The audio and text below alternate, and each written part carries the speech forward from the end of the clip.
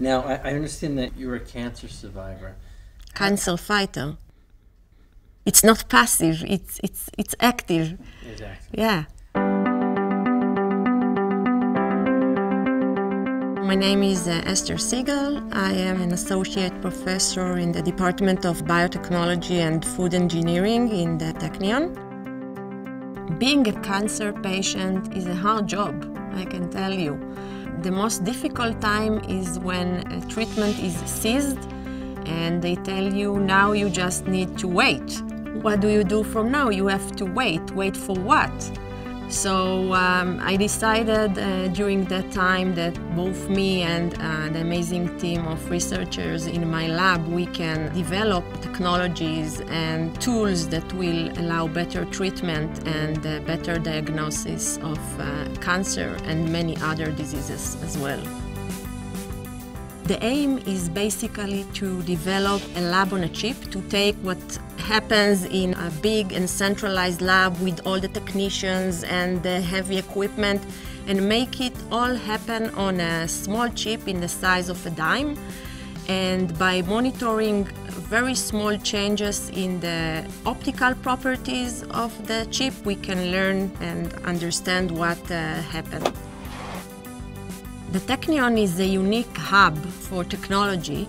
I can collaborate with engineers from mechanical engineering, from electricity engineering. This is something that is not trivial in other institutes.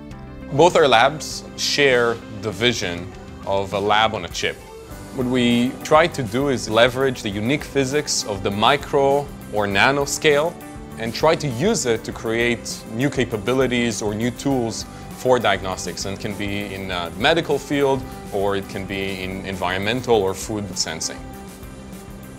We received a joint grant from the Russell Berrie Nanotechnology Institute, which is seed money designed specifically for two researchers coming from two different disciplines to work together. And we come from really very distinct areas of the campus. So mechanical engineering and biotechnology and food engineering. Right.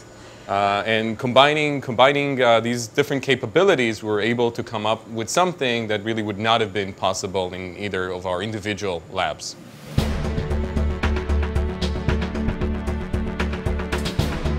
The advantage I see in being in the Technion is all about the people and the students that we work with. And they actually do the real work in the lab.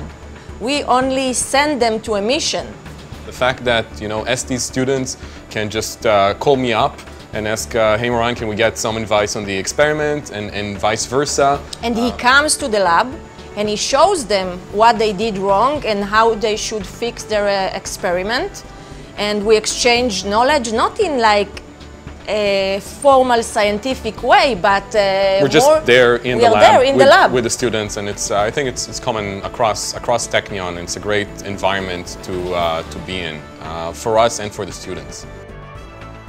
I think the world has realized that physicians only or biologists only cannot solve problems. So if we will team up together, we can bring solutions faster and better.